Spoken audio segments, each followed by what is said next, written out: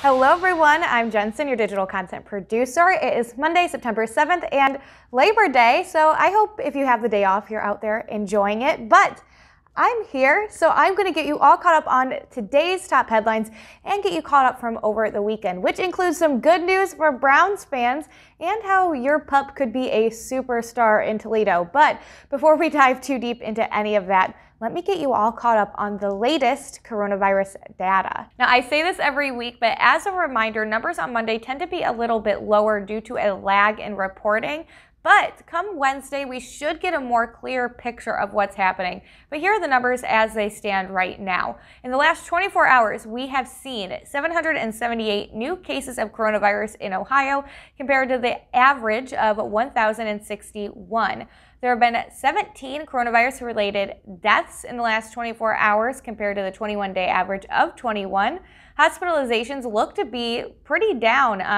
In the last 24 hours, we've seen 46 compared to 75, and there has only been one ICU admission reported since yesterday, and that average for the past 21 days is 12. And the Ohio Investigative Unit has cited Jeds on campus for violating coronavirus health orders. Jeds was cited for improper conduct after agents made a visit and saw customers standing in large groups throughout the building with no measures in place to enforce social distancing. 3 other bars were cited in the state, including Poor Michael's Bar in Hamilton County, as well as Elite and Dahlia Nightclub, which are both in Columbus.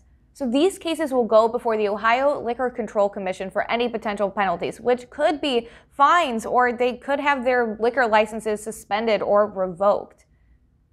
And 3-year-old Braylen Noble was reported missing by his mother on Friday after she says he disappeared from their Hunters Ridge apartment on Gibraltar Heights Drive in South Toledo. The family says Braylen is nonverbal, and at the time he went missing, he was wearing a red and white Mickey Mouse t-shirt. The searches continued today after police and search crews looked all weekend for the 3-year-old, but they aren't giving up. Today's search was expanded to a 3-mile radius spanning across Airport, Arlington, and Bern. Anyone 18 years or older wishing to join the search for Braylen can do so by going to the Hunters Ridge apartment complex. A command post has been set up by the white gazebo in the park for volunteers. So if you do plan to go out, you're asked to bring masks, gloves, and walking sticks, if possible, to help you look through the woods near the apartment complex. If you aren't able to join in the search but still want to help, you can bring water and snacks to the volunteer command post. And anyone who sees or hears anything about Braylen should contact police immediately. Volunteers are reminded not to touch anything they find. The FBI is offering a $5,000 reward for anyone with information, and to follow ongoing coverage of the search, head over to our website, WTOL.com. And President Donald Trump tweeted about Big Ten football Sunday morning, hinting that it could return but may lose teams from several states, blaming governors' restrictions. Big Ten football is really looking good, but may lose Michigan, Illinois, and Maryland because of those governors' ridiculous lack of interest or political support, Trump said on Twitter. He continued by suggesting that the conference could continue without those states, saying they will play without them.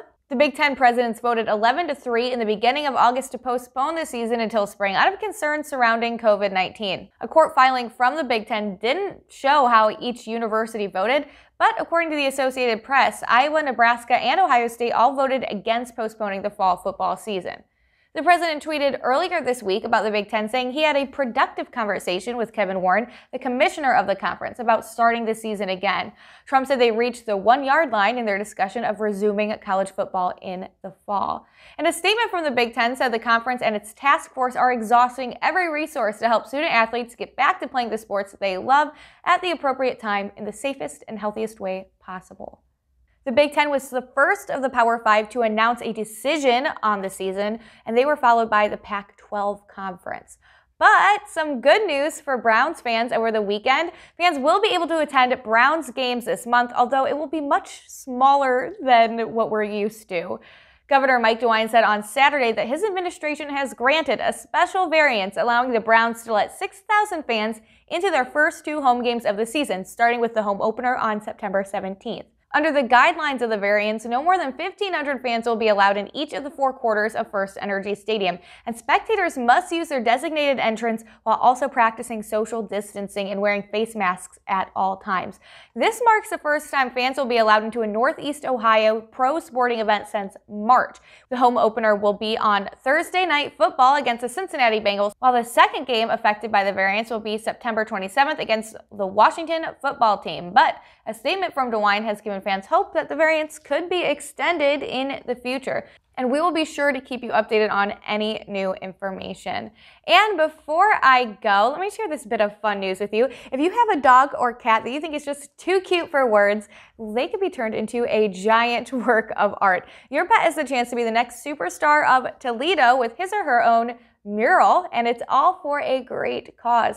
And what is sure to be an extremely popular competition, Humane Ohio is looking for 2 furry models to be the subjects of a mural on the group's new building in West Toledo. For a $25 donation, you could submit a photo of your cat or dog to be entered, and once all the photos are submitted, people will vote at a cost of $1 a vote on which animal's fluffy face should be featured on the approximately 74 by 18-foot wall. Every dollar that comes in is going to go to covering the cost of this project, and everything else goes right back into Humane Ohio, helping our area animals. Submissions will be open for 1 week, followed by a 10-day voting period before 1 dog and 1 cat are named the winners. But that is all I have for you today. For more of your top headlines, make sure to check us out nightly at 5, 6, and 11 on Channel 11, of course. And if you want more of these videos, make sure you like the video, subscribe to our channel, then you'll get a little alert to your phone whenever we have a really good video popping up.